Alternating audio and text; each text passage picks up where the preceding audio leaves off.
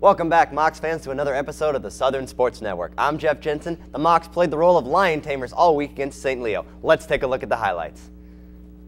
Wednesday night, the men's basketball team would play St. Leo while trying to hang on to sole possession of first place in the Sunshine State Conference. John Thompson led the way, recording his 8th double-double of the season with 16 points and 13 rebounds. A controversial play happened in the first half. Watch St. Leo's number 20, Jordan Prace. When trying to get possession of the ball, he throws an elbow and connects with Braxton Williams' head. Was it intentional? The refs discussed it and decided to throw the Lakeland native and St. Leo's leading scorer out of the game. Near the end of the game, despite the Mocs having led by as many as 16 points, the Lions found themselves down by 3 on the last possession. St. Leo managed to get a 3-point shot off, but Thompson got his most important rebound of the night. Mocs win 87-82. For the Lady Mocs, Megan Zekas led the scoring again while recording 19 of her 22 points in the second half, including this play where she took St. Leo's Kiara Bradley coast to coast for a lay-in. Chelsea Johnson wasn't far behind, scoring 20 points. She was also perfect from the charity stripe, going 11 for 11. The 73-62 win improves the Lady Mocs home record to 11-1. Fans that left Henley Field early Tuesday night missed a heck of a game. We fast forward to the 8th inning with the Mocs down 5-2 with 2 on and 2 outs. Zach Maggart hit a 2 RBI single to make it a 1-run game. He would be lifted for pinch runner Joel Frazier, who stole 2 bases from 2 throwing errors by the Lions. From third, he would score easily off Andrew Grutka's single to tie the game. Adam Miller came in to pinch run, and he also got a steal and a base on a pass ball, putting the go-ahead run in scoring position. Braxton Chisholm hit a single to left that scored Miller and gave the Mocs their first lead of the game, 6-5. They would add 2 more runs before Daniel Tillman got the save to beat the Lions. The Lions didn't just sleep tonight, they slept all week as they went 0-3 against the Mocs in 3 different sports. Ever wonder what goes on inside the training room on game day? Southern Sports Network sent a camera to get an exclusive look behind closed doors. Brandon Jenkins, I'm a sophomore, played a point guard, get here around 5:45 to about 6:40. Do a lot of stretching, get tape, do stretching, and listen to some music. Listen to a little bit of gospel music, something really relaxing me, you know, just relaxing myself and have Sam take me up, make sure I'm okay, good to go. Tell me if I do anything that causes pain. That hurt. Obviously, that's something. Carlton Mork. I'm a forward on Florida Southern's basketball team. We will have one of our illustrious docs check us out. Right now, your pain is on the joint line, which is right there. So you worry about whether or not you've tweaked a meniscus. And I'll talk with him tomorrow and see about getting you scheduled for an MRI. However long the injury lasts, we're in here. We're in here doing everything to work it out and stuff like that. But we'll see. We'll see. Hopefully I'll be all right.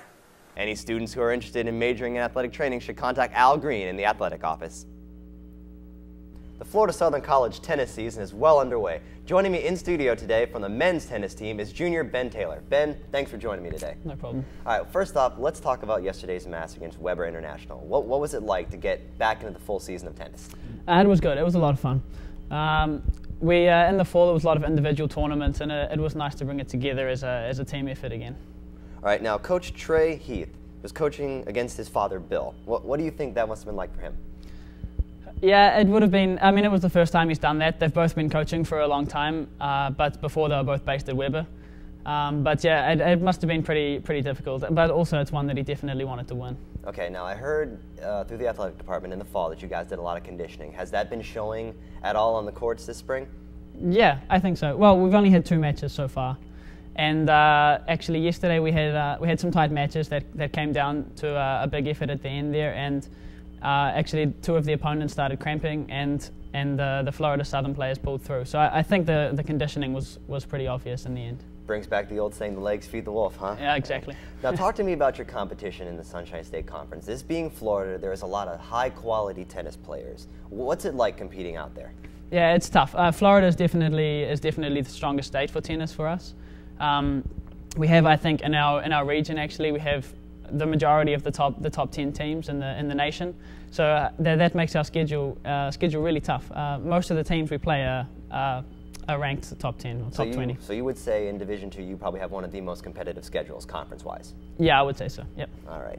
Now, who are some of the players that Mocs fans should try to keep their eye out on this season?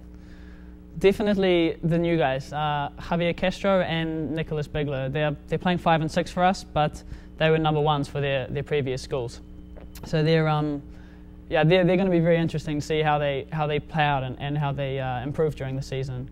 Also, we have some guys stepping up from last year. For example, Brian de Montfort. He wasn't playing in the team, the top 6 last year, and now he's playing number 2 for us. So that's good too. But everyone is going to be interesting this year because everyone's finding their role in the team kind of and what number they're going to play. So everyone's game's developing pretty well. Now you played doubles, right? Yeah. What can you tell us about the chemistry that you and your doubles partner have together? I play doubles with Javier. He's from Ecuador, and I mean, I've only met him. He came this semester, so I've only known him for 4 weeks. But our games kind of suited well for a doubles pairing, and from that, coach put us together, and since then we've practiced a lot of doubles together. So I mean, yeah, it works. It works. Now, here's the big question. With you guys being so well conditioned from fall and having such a competitive schedule, and already you guys are at a 2-0 mark, showing perfect results so far. What are you guys expecting out of this year? Obviously, we take one match at a time.